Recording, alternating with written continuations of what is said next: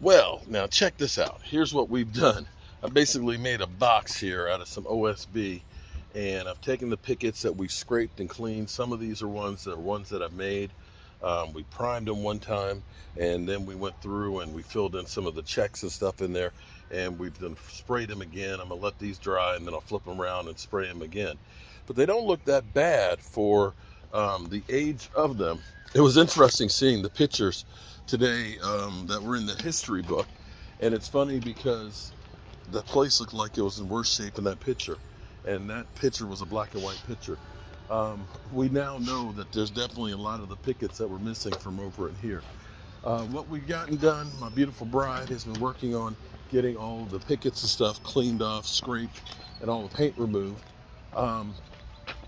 I have been working on getting this side finished. We stopped right there, so we got the face of this. I need to go back through and caulk it, but now we've gotten that squared away, and I've got my live stream here in about an hour and a half, so we're gonna see how much more we can get done about the next half hour or so.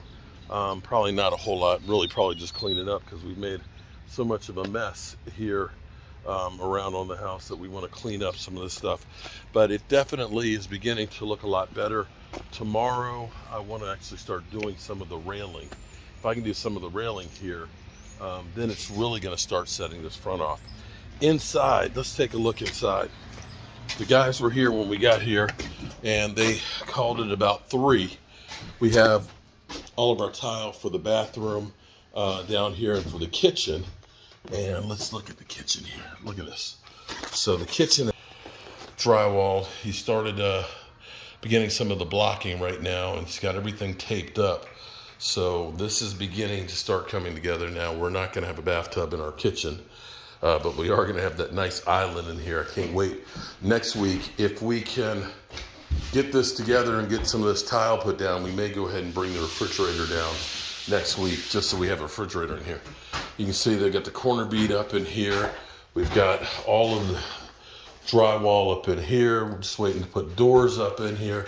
Got the drywall in that space. My buddy Jet's coming in tomorrow. He'll finish doing the cement board tomorrow and pouring the bed for the tile. That's going to make that a lot better in there. And we didn't get here till about 12. But a couple of things I've been doing. All the loose plaster down here was loose. I guess there maybe was moisture with one of the windows or leaked or whatever. But I pulled that plaster off, and we're already beginning the process of wetting it, so that way it'll adhere, it'll have that suction, and the same thing over here. The other plaster is actually really nice and smooth in here, so we'll be able to get that first sand coat on, scratch it, then get the second coat onto that, and then we'll start doing the liner plaster, where you're putting it on about a credit card thick, layer upon layer, which will lock it in and really make it strong. This is what we put on last week. Tomorrow I'll go through and I'll put the second coat on that, start building it up closer to the other spots and things. So we're making some progress here on it. We did the same thing upstairs with the loose plaster around the fireplace and a couple of spots where it's kind of messed up.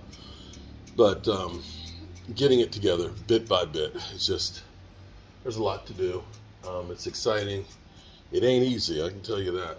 But people are beginning to notice. We keep getting people that are constantly coming through and saying, oh, we love what you're doing with the place. It's beautiful. So that's always a motivating factor, to have people happy about what you're doing. All right, so a couple other things that we're going to be doing. Oh, let's take a look up here too, because they've been hanging drywall up here. I think we have just enough. So now you can see in the bedroom here, they've got just the ceiling and this wall tomorrow is all they have to hang in there. We've got our closet right here. Nice little walk-in closet, not huge. I'm sure my wife will take all of it. This, we're gonna make this into a small closet, which will probably be my closet, because that's what wives do. And here, we got to put the cement board in, and they've got to put the ceiling up in there. So they'll have the rest of this drywall hung tomorrow, and start mudding and taping it, which will be great. They'll be here at 6 a.m. and we'll be here with my buddy Jet. We'll be here. He'll be, like I said, working on the tile stuff. You can see up here where the plaster was loose that I took that off and up around the fireplace.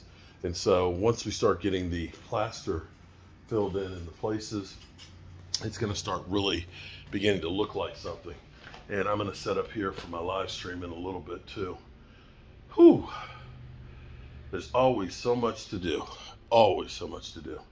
But I am blessed and thankful for everybody who's been here watching, commenting, subscribing, and for the donations that people have made to help save this piece of history. Oh, that was the other thing I was going to tell you guys about.